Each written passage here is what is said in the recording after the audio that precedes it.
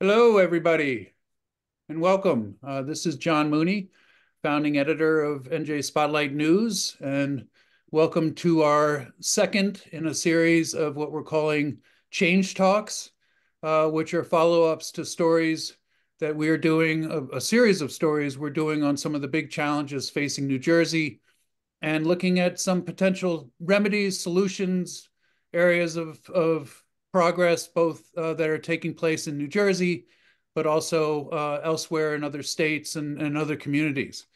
Um, we started a few weeks ago looking at maternal health and looking at some of the gaps uh, in terms of mortality and any number of factors that go into maternal health.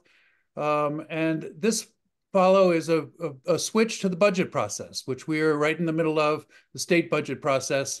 As everybody I'm sure on this call knows, um, Governor Murphy submitted a spending plan a few weeks back that is now before the legislature, and there will be a considerable amount of debate and discussion and testimony about what's in it and what's not in it.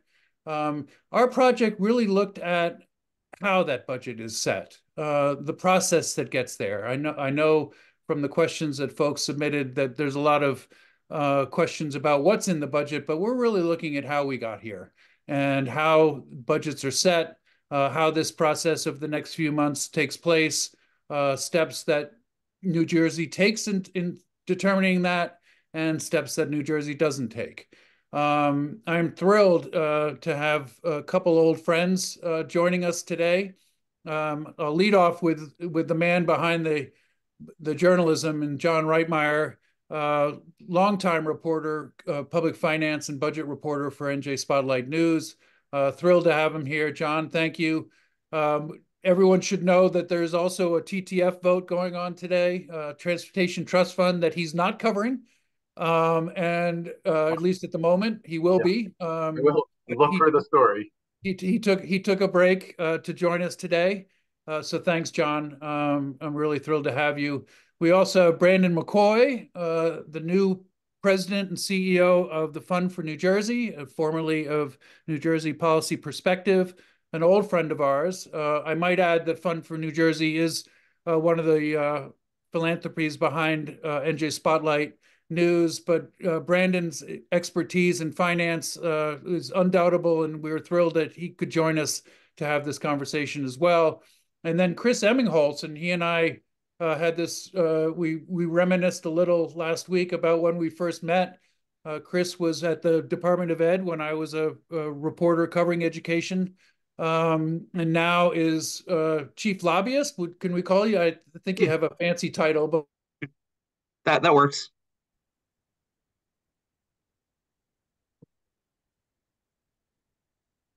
also worked with an outside group that contributed mightily to John's reporting on the budget process. So let's get this going. For the folks out there, you did a tremendous number of questions were submitted during registration, and we continue to welcome folks to put forward questions and comments, or to even just introduce yourself in the chat, say hello from wherever you're coming from. Um, we will keep an eye on that chat and hopefully can be able to integrate it into the conversation as well. But this is certainly meant to be engaging. We are also recording this. We will make that available on our site and through our newsletter. So please do share. We've had a great turnout of folks already. It's our highest number yet. But we'd love it if you can share it with friends and colleagues as well going forward. This is not going to be the only writing, obviously, that John is doing on the budget process, nor is it, it really is probably the second of maybe a dozen different packages we're going to be doing around the Change Project too. So stay in touch and stay tuned because there's lots more to come. But let me start with John Reitmeyer. John, I came to our staff saying, okay, guys, let's look at some issues that we've all been focusing on and reporting on for years that have just sort of seemed intractable, but have some potential solutions out there. John, how'd you land on this one? And tell us a little bit how you got here, and then we can delve into the report itself. Yes, sure. So I think the focus of the project is to look at social and economic challenges that New Jersey faces.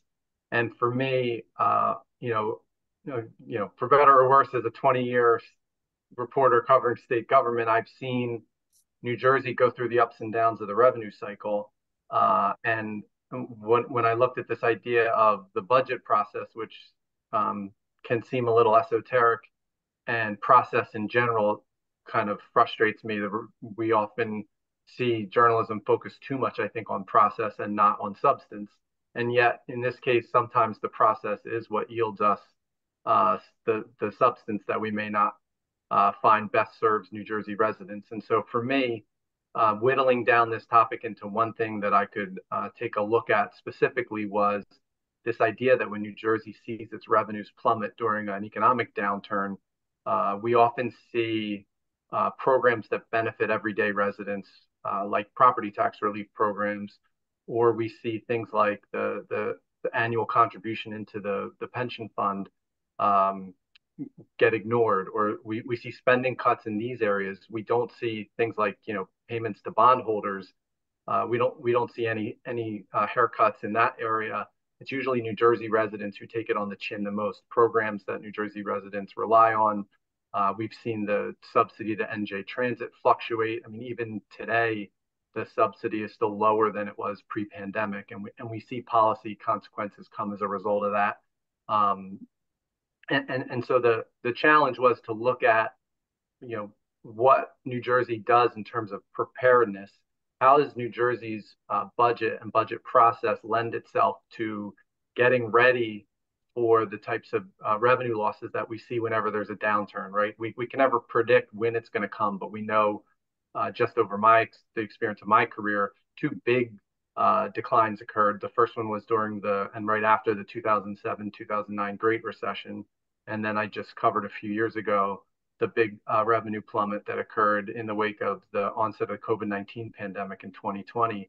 And in both of those instances, one of the first hits was senior citizen property tax relief to low income homeowners.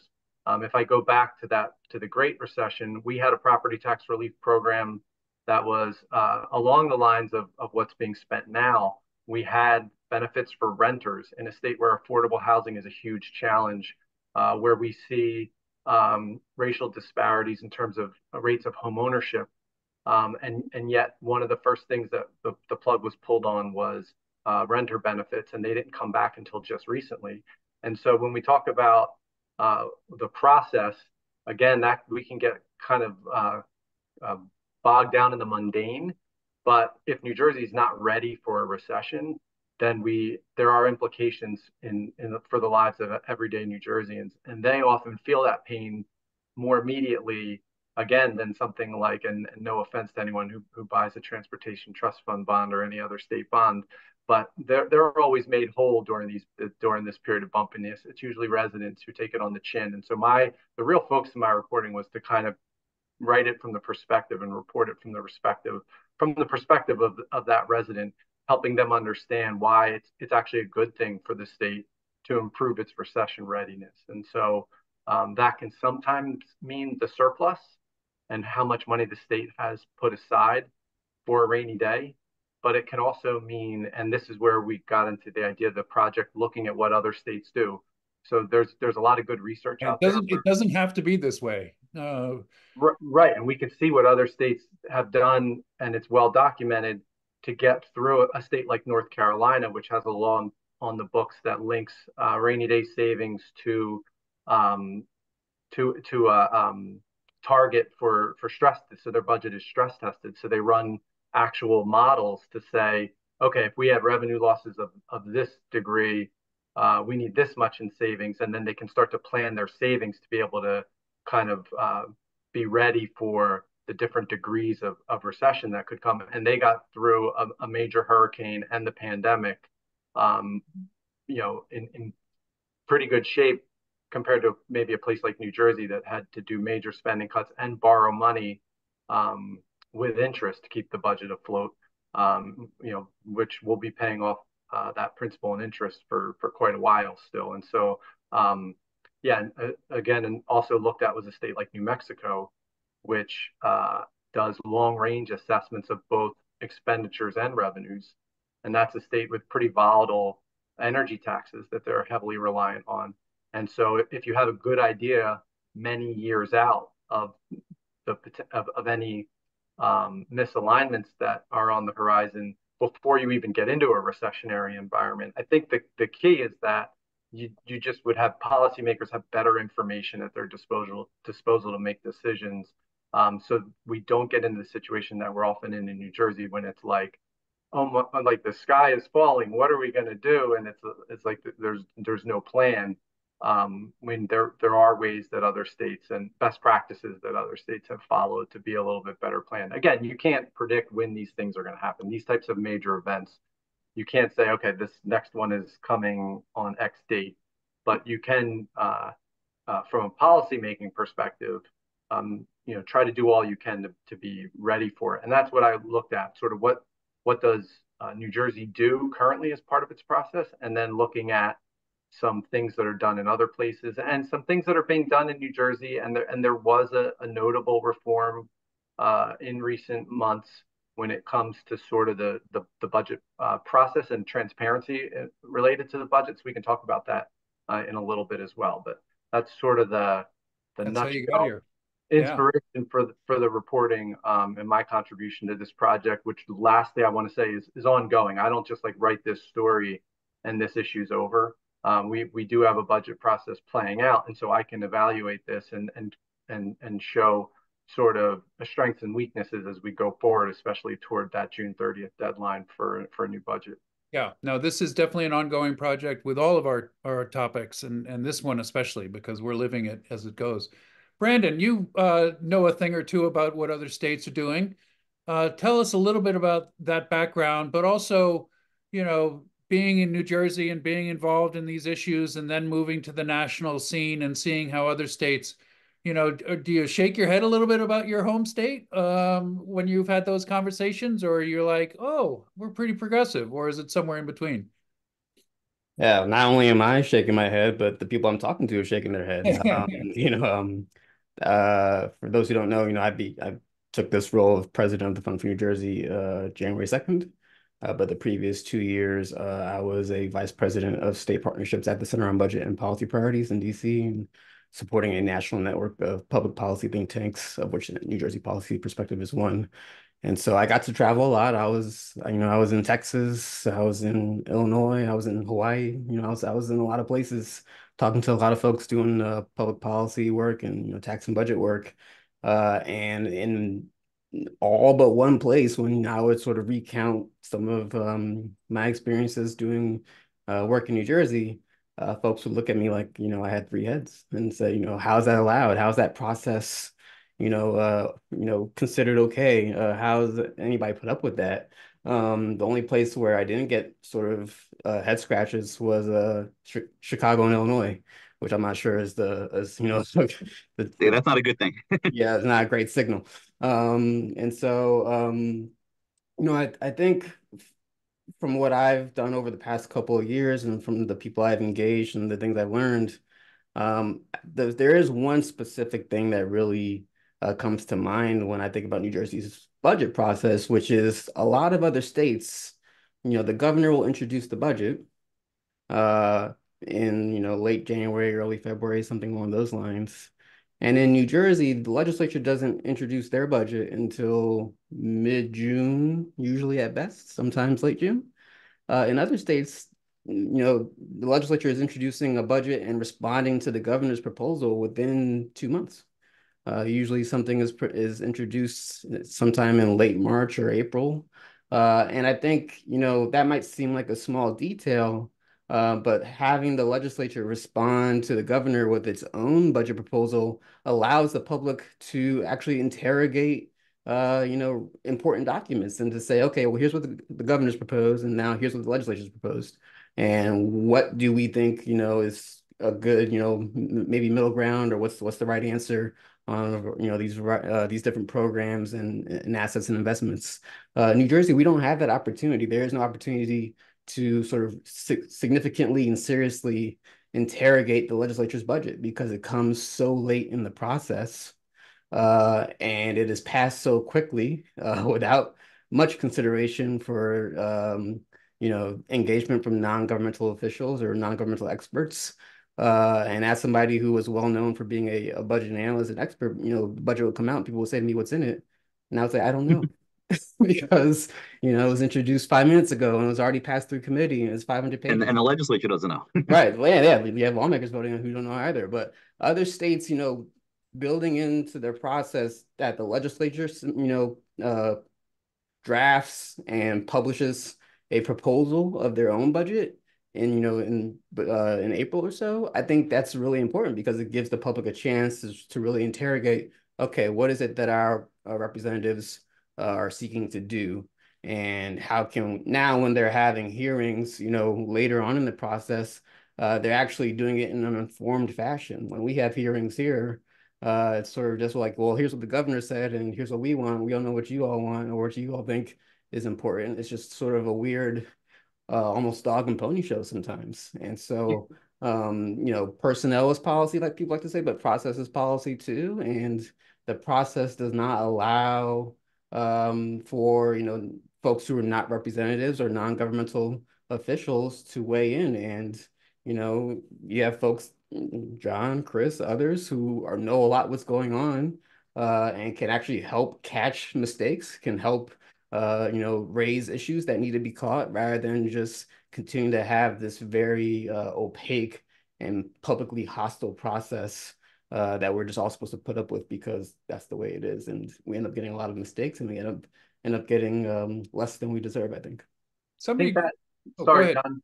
Do you think that lends itself to better outcomes, or have you seen any evidence of that, Brandon? Because I think sometimes when we discuss these things, it's sort of like, well, it would be great to be more transparent. It would be great to have these built out discussions.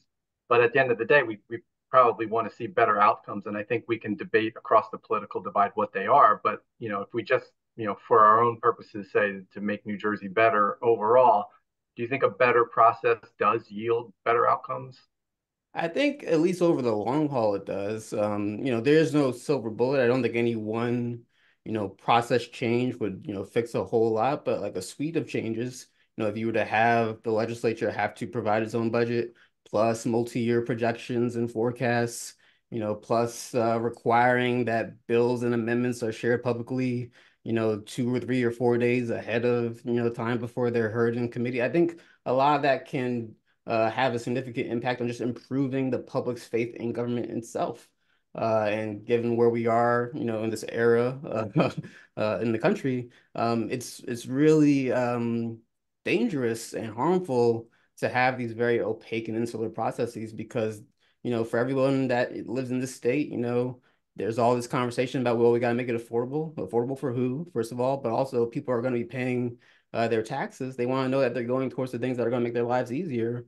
And when you have these rush processes that don't allow time for people to understand what's going on, that doesn't generate much confidence or trust whatsoever. And I think that it's not taken as seriously as it should be. So, obviously, if you go talk to folks in other states, they're going to say, oh, our budget process is terrible. Let me tell you how. I don't know if anyone does it well, but I think we do it particularly poorly. And when you look at things like credit rating and whatnot, we are still pretty far back in the pack. One thing I would say on that, and I agree with a lot of what Brandon had to say, is I think the more transparency we have, the more disclosure we have, the more voices that are at the table, I think leads to moderation. And something that I know from the business community and my perspective on budget and tax issues over the years is I don't think we have moderation in New Jersey all the time. And I think if you have, and think about some of the recent discussions we've been having in New Jersey on transparency issues, whether it's on the line, on Oprah, I think there are people from the further left and further right that are both calling for changes. And so what might that mean is maybe the changes do bring people to the middle. And that's what I hope for. I think good policy comes from compromise in the middle. And I think the more transparency leads to more moderation and hopefully takes New Jersey away from being an outlier, good or bad, on either things and kind of brings in the middle. And you had the comptroller testify, I think last week, saying, hey, a government that's not transparent is likely a more expensive government. And so, when you think about corruption and waste and fraud and abuse, and so these things are definitely tied together. There was one question from the chat to your point, Brandon. Are other states' legislatures full-time legislators, unlike in New Jersey, which would give them more time to introduce and deliberate over a budget? There are several that are, but there's several that aren't that still have, I would say, more robust processes than we do. If folks want to really be wonky about it, I would suggest there's a report by the National Association of State Budget Officers, aka NASBO. If you just Google that, and the budget is called Budget Processes in the States, and it breaks down each state's process in the calendar and sort of the various things that are, the various features of each state's budget process and who has multi-year forecasting and, who, which legislatures introduce a budget alongside the governor. Like, it's very interesting to see there is no, standard process here. But it is very interesting to see the differences that exist. And, even a state like Texas, they meet every 2 years because Texas is a big state. It's hard to get everybody together and to meet in Austin. They're not a full time. They're only meeting for 6 months every 2 years, but they're still able to have some, I would say, transparency on certain documents and proposals that we lack here. Repeat that site again that has that breakdown, just so we can post it up if we can find it. The organization is National Association of State Budget Officers. Okay. NASPO. And the of course. Report's called Budget Processes in the States. So, John, talk a little bit about what, some of the key areas you found that New Jersey isn't necessarily doing. We've talked a little bit about projections, but also stress testing. Give a quick synopsis of what your reporting found so far. Yeah, definitely. When we look at national best practices, and there are groups that regularly either rate states or look at what states are doing, like the Pew Charitable Trusts or the Volcker Alliance, nonpartisan groups that are looking at this, not for a specific end goal, like a policy goal, but just they want states to be following good practices and maintaining healthy financial practices as they do their budgets. And so, one of the reports I looked at for the story was recently done by the Pew Charitable Trust, and they looked at which states do long-range budget assessments. So more than just that 1 year in New Jersey, it seems to be always like this we have to get to June 30th with the current fiscal year budget balanced, especially if there are unexpected shortfalls. And then we have to enact a budget for the fiscal year that begins July 1 that's balanced, at least on paper, as of July 1. And so New Jersey has that process that's very one year to the next and doesn't really take a big picture. It may drive my wife crazy, but I sit down and map out, okay, my car payment is this for the next few years. This is my mortgage payment. I think property taxes based on the trend are going to be going up this much. I know I have this frustrating basement project that I have to fix because of the cracks in the basement floor. And I just sort of map things out, and this is where we're headed. So if we want to do this for vacation, or, I try to plan so we don't get a big shock when something comes up. And I think it's the same, although with many more zeros. Oh, come on. Can't imagine that basement is going to be expensive. For states as well. And so, one of the things I looked at was this idea of doing long range assessments, more than just that 1 year, and what other places do it.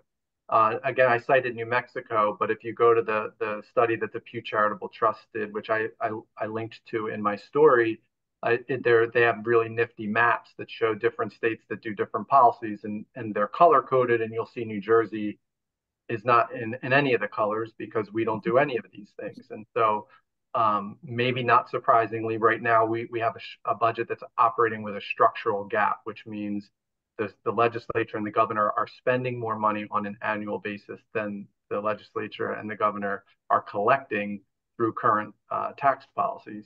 And so one way that the state overcomes that is there's a very robust budget surplus right now. But that surplus only lasts for so long if you continue with this practice.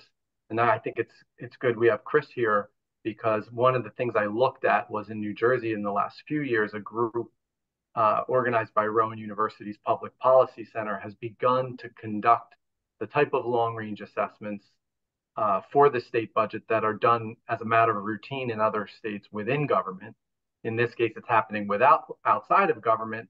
However, it's really well informed because the people who are involved in the process, and Chris has been one of them, have a lot of good experience working within state government. And so they're not just like sitting on the outside without, I mean, they don't have the latest tax collection figures from Treasury, but they know how the process works.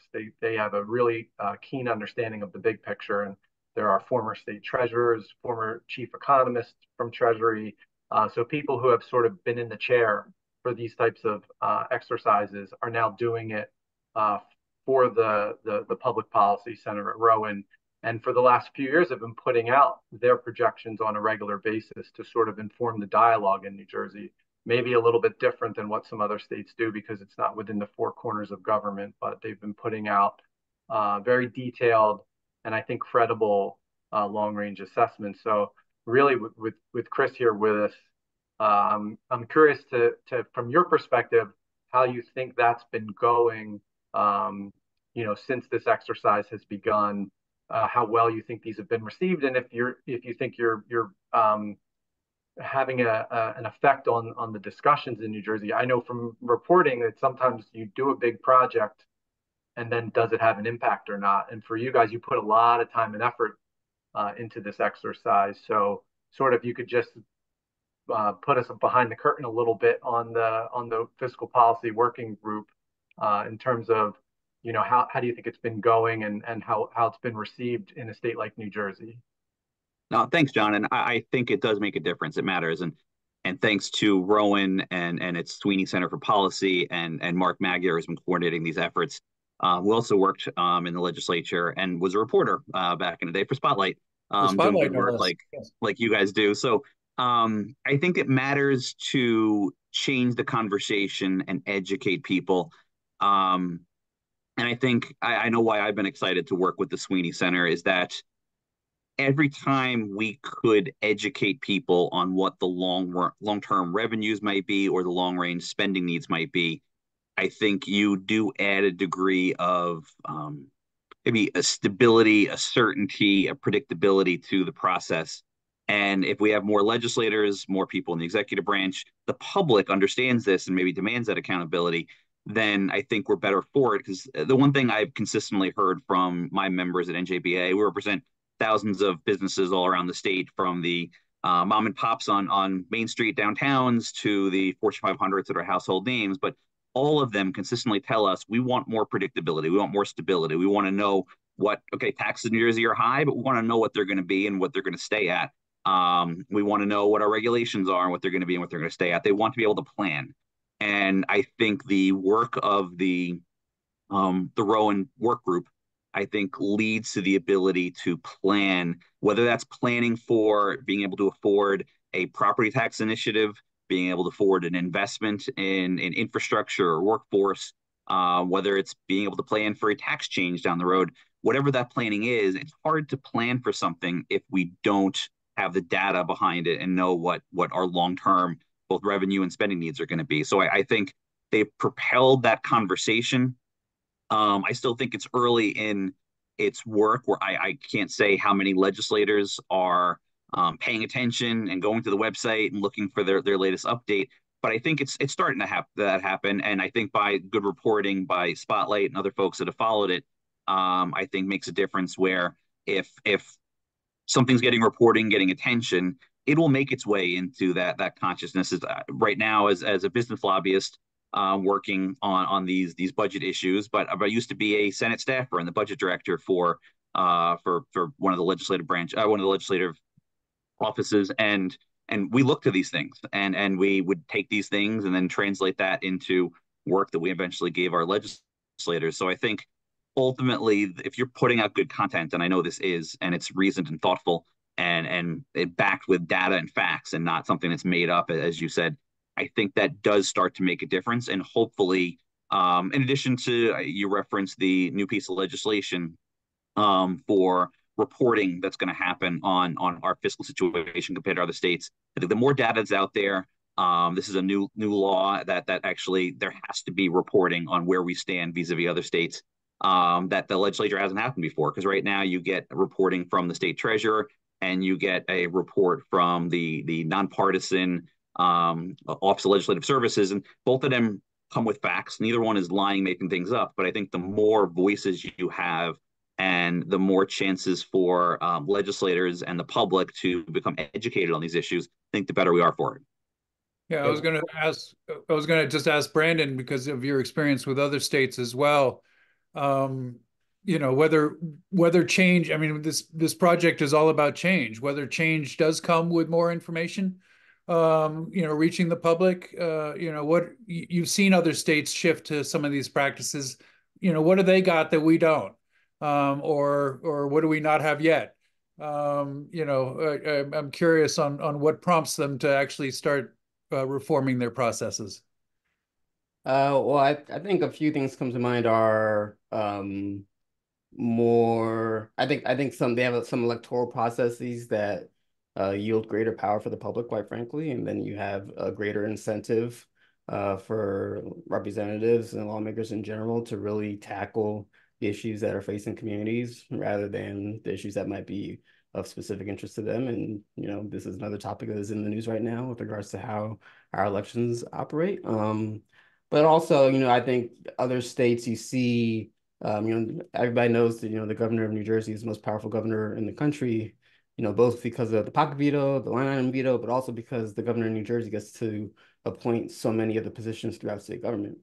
And in other states, voters, not every state, but many other states, voters have a chance to vote for, the AG or for, a public defender position, or just various positions throughout government, various commissioners that can sometimes maybe be a bit of a team of rivals, so to speak, and, try to really represent different interests and get things done rather than be all having some political accountability to the governor specifically. So I think that process changes things.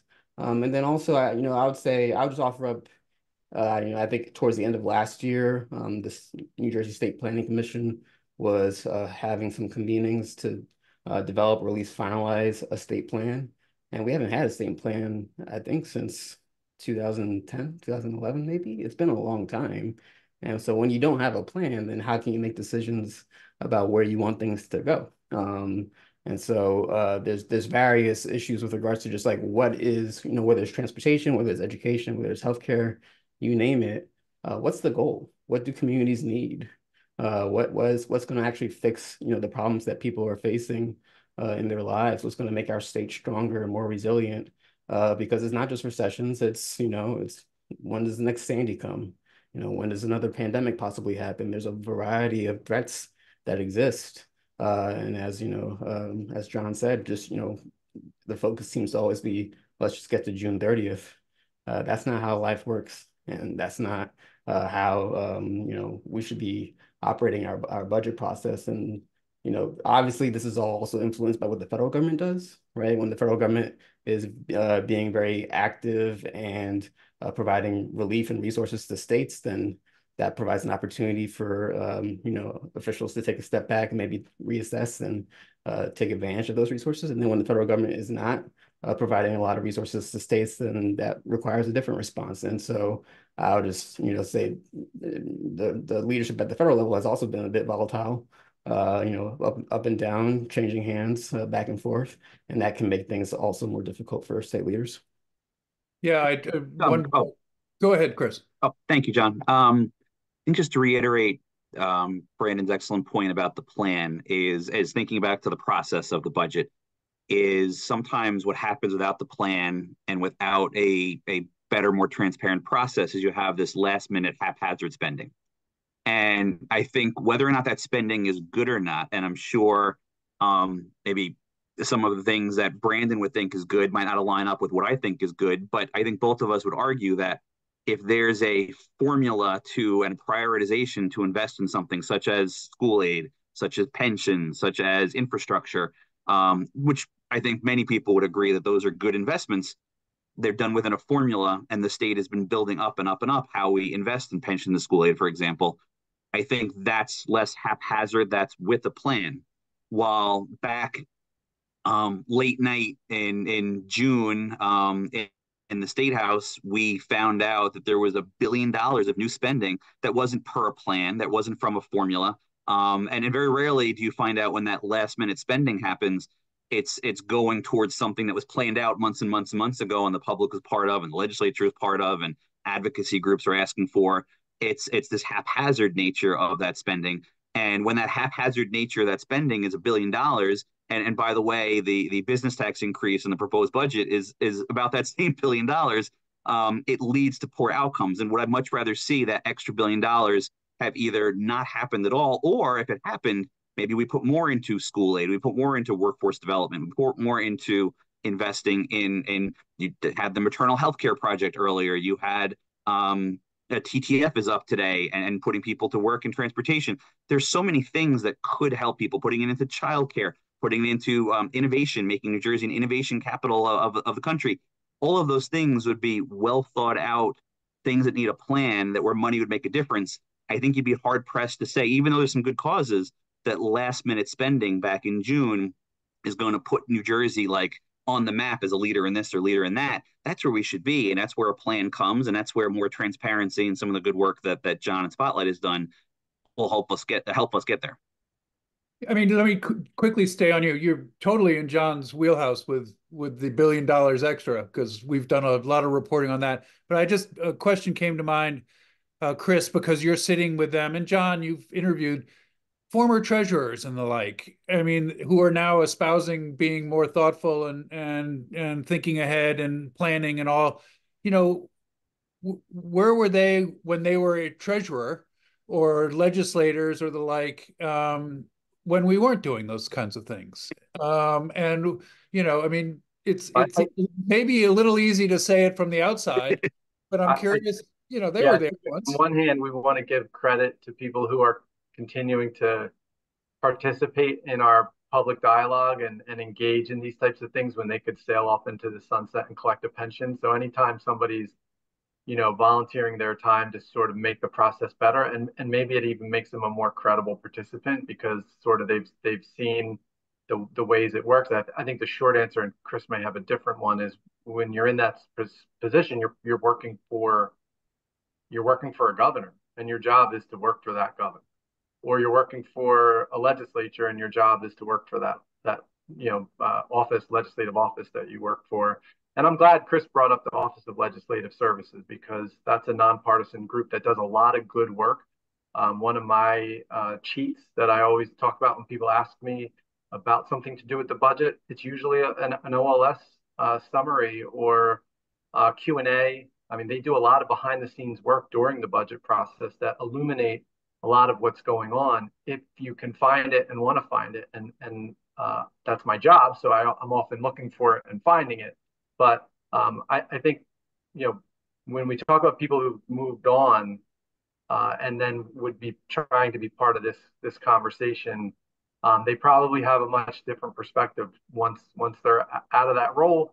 Right. And sometimes they move into different positions where, for better or worse, they're still in the arena, but maybe just in another way. So maybe they're representing some organization, and then having a specific policy goal that might be far more narrow than when they were in one of the higher level positions. But I'll let Chris take that on as well. No, I agree with you, John. And great question, John. I think a reasonable person can ask that, but one, I would give more credit to these folks that I don't necessarily know a change happened, but they were working in a political system. And John said they worked for the governor, but like even just more bluntly than that, politics plays a role in all this. And I think if we have rules and statute in place that makes it more transparent and makes it more process, maybe you depoliticize some of these decisions and make it per a plan where there's a lot of voices at the table. If you don't do that and you have less transparency, then maybe a few voices could take over, and maybe political priorities do trump good policy. And so I think the former treasurers, former staff that are part of this working group, we're very lucky to have them and have them involved. And I think you'd be hard pressed to say there's any staff person's fault as to some of our shortcomings in these areas. It's over the years, politics from some of the legislative leaders, some of the governors have chosen to not necessarily follow the more transparent processes. And I think we'd be better, I think all of us, if that happened. But I don't think it's easy to blame one person, one treasurer, one staff person, one legislative office. I think it's been a kind of aggregation over the years of a lot of political decisions that aren't always in the best interest. Just to put a further point on that, I mean, I want to say about 4 years ago, 5 years ago, maybe NJPP put out a report called The Notorious Nine. And it was the nine, decisions that got New Jersey into its not so great fiscal position. And yeah, those are across various administrations of various political persuasions. And when I look at some of these things, some of them are about, pension changes or trying to make significant tax cuts without having ways to pay for them, making changes to retiree health benefits. But there were folks at the time. It's not like, we did these things and it was like, oh, who knew that this was going to be a problem? People at the time were saying these things were problems, right? So the politics, it's so pernicious in a way and so challenging because there does seem to be this insulation from any concern about actually being held accountable to the decisions that are made at times. And, sometimes you are able to break through and you see there are, something that's fast-tracked gets enough attention, the Oprah bill, for instance, and you see it slow down because there's enough public attention. But generally, over the past, several decades in New Jersey, there has not been enough attention on what's going on in Trenton, and things get fast-tracked. And even though people will say, hey, this is not such a good idea from whatever perspective, fiscal perspective, or, whatever it may be, things happen for political reasons. And that is as much a part of this process as sort of any maybe more technocratic priority. One of our audience asked, do you think the population of New Jersey has any idea of the budget, and how can we further educate them? And there was a recent poll actually that our headline was less than half of New Jersey's polled, and I think it was Eagleton, it may have been Monmouth, knows anything about the budget, and it was at 45%. And I'll admit, I was like, really? 45% actually know something about the budget? I mean, that's actually pretty, I was pretty impressed with that as a rate, but it made me think about the public process of the budget. And as I think Brandon mentioned, the dog and pony show of people getting up there and speaking, though I also have seen, and I can't think of them now, of course, because on the spot, but I've seen where there's been enough outcry at those hearings, but maybe it's also behind the scenes where it has led to some changes in the budget. And That's a great point, John. You're hearing it now to a degree with the school funding, where actually all the noise is coming from the 100 districts that aren't getting increases as opposed to the 300 that are. And we're already seeing bills that are going to make up for that. But John, you covered these hearings, and I'm like, and to the point of Brandon, where sometimes you think, they're just whistling in the wind, but other times, you see an issue rise up. And maybe you can think of one. I can't. No, for sure. And I texted you with a little bit of a dismay that we were only at 45%. I've been trying, at Spotlight for going on 10 years almost to evangelize, or at least try to boost public understanding and engagement, right? Like, my job isn't to make New Jersey do a certain policy when it comes to fiscal policy, but it is to hopefully get people aware and engaged and interacting with their lawmakers and pushing for what they want to do. And so, the budget hearings that are, we have 2 this week, public budget hearings, while they often are rote, and it's often you could probably guess the testimony for some of those who are speaking before they even start talking. And in New Jersey's version of it, it's limited to you get 3 minutes of, you have to get your money's worth when you testify during one of these public hearings. You have 3 minutes, as Chris knows, to speak your piece. But I have seen, and I've been covering these budget hearings for a long time, and it's easy to get cynical or jaded. But the first evidence, really, of the depths of the opioid epidemic, I was starting to see at budget hearings, and you would have parents coming and just telling their very heartening stories about problems that their children were, their young adult children were having with heroin. And it was hard to hear, and it was hard to listen to, and not have a heart to that. And it was hard for lawmakers to not respond. The debate almost 10 years ago over school funding was different than what we're seeing today, where we're seeing districts who were considered several years ago to be, quote, overfunded. We were seeing districts who were, by the definition of the school funding formula, considered underfunded. And because of different ways that the formula was being manipulated, were not getting what, by the math, they would be entitled to under the school funding formula. And there you could again, you watch a parent trying to get more aid to their school.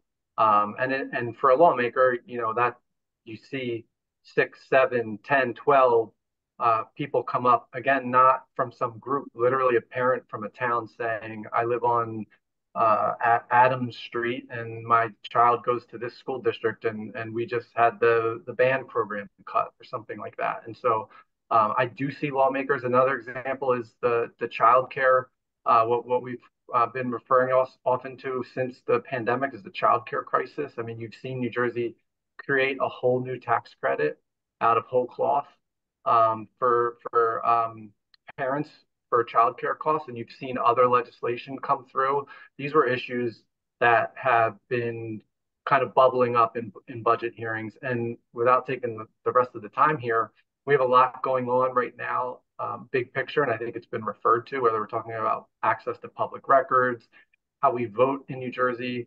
A lot of times it takes engagement to bring about to get the attention of lawmakers. And people always ask me, well, I'm upset about this. What should I do? And it's pretty simple. It's call or write a letter to your representative, show up at a hearing if you can. And I know that's not always easy because they're often during the daytime, and put in a slip to testify, and be there. I mean, look at the crowds that have come out in recent days for different pieces of legislation that have seemed to touch a nerve.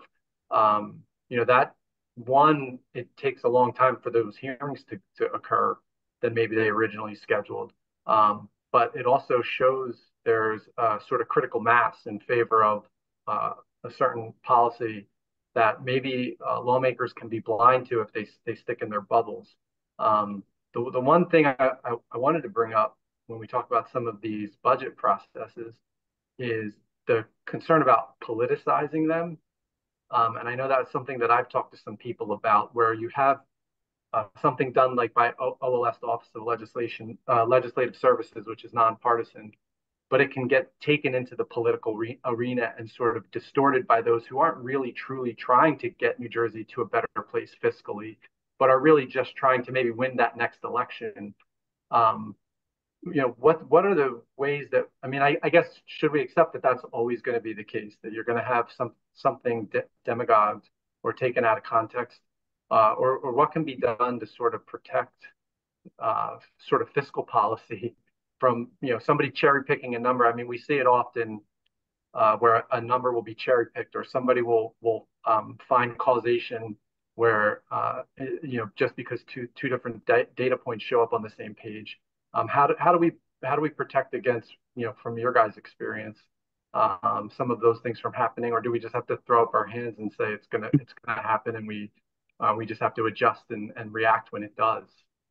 Well, I think politics deserves some of the blame for some of the imperfections in the system, but I also think we're talking about the flawed system, but there's also some positives, and I think the public hearing process does present an opportunity to regular New Jerseyans and advocates from all different perspectives to have a chance to be heard. And I think the politics of that has led to some good policy outcomes, whether the politics are these parents that had these truly awful stories about the need for more mental health support and addiction support services, and parents that came out from the underfunded districts.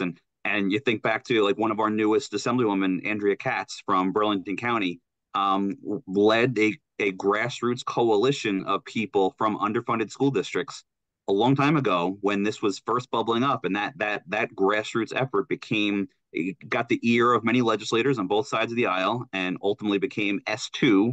And now the S2 funding has led to other districts and other people complaining now. But I think that grassroots component, legislators saw politically, you know what? These parents are they're making good points.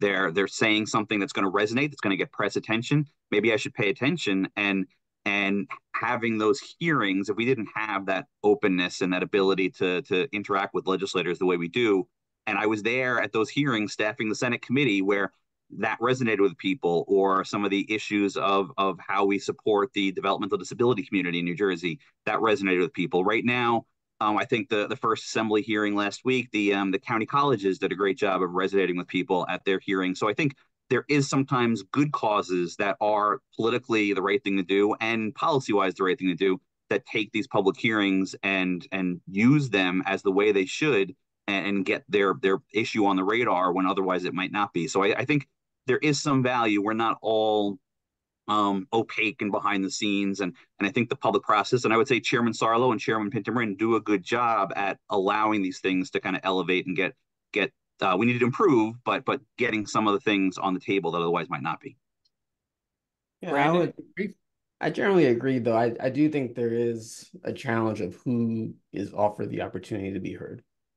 And there are definitely, when you think about some of the, there's a question in the chat about, New Jersey's budget size, and, per capita in the chat says about 5,000. What I can see online says it's about 6,000 per capita. And how's that compared to other states?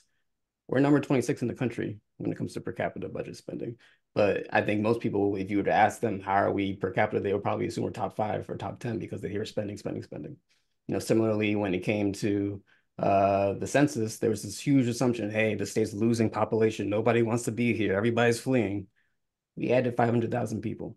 It was assumed that we were going to lose a congressional seat, and we didn't. And we added 500,000 people, and that has major impact on federal resources. And so there's just this conventional wisdom about New Jersey that I think is really steeped in what I would consider to be a dated perspective of the state. And I think it's also a little bit due to who gets heard.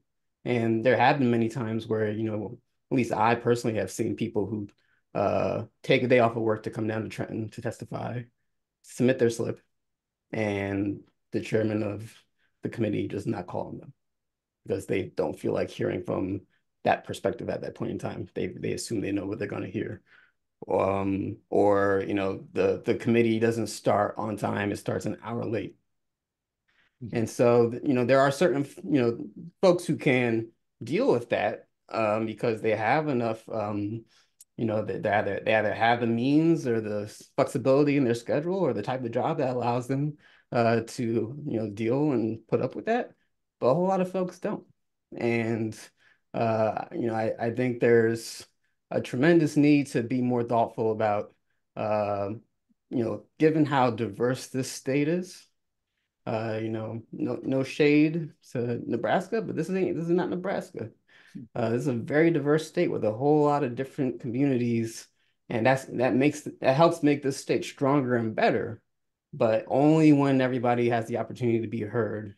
And I do feel like over time it is getting better, but still there is a certain privilege for those who have greater means and communities that have, by extension, greater political power. Do you think, and anyone can really answer this, that we'd be better served? We have public hearings at the beginning of the process, like playing out this week. As we've talked about, a lot of changes get made at the very end of the process. It's good to talk about things at the beginning for sure, but do you think there should be a bigger effort? And I think your points are really well made, Brandon, in terms of participation. And let's say that we want to do a better job of reaching out and getting all of the voices heard that deserve to be heard. But should we have public hearings at the end of the process as well? when a lot of the changes are made. And maybe they're not major changes in terms of volume. Maybe most of the budget stayed the same, but they're big changes in terms of impact. I think it would be nice to be able to do so. I mean, obviously, when the legislature budget gets submitted, June 18th, there's not a lot of time to be able to have that sort of reflective opportunity.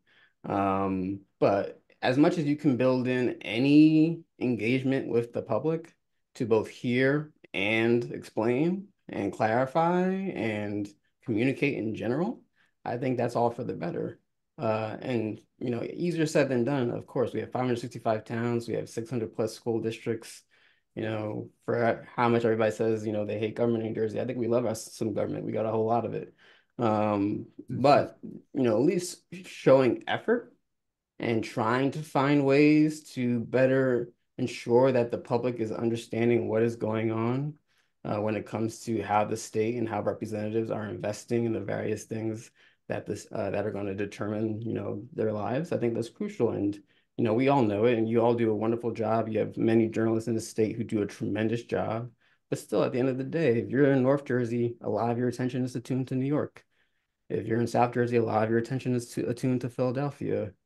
New Jersey is very rarely the leading story on the 6 o'clock news, no matter where you are. I live in Central Jersey, and so I'm watching NJ Spotlight News on YouTube every night. Thank you for doing that. It's great.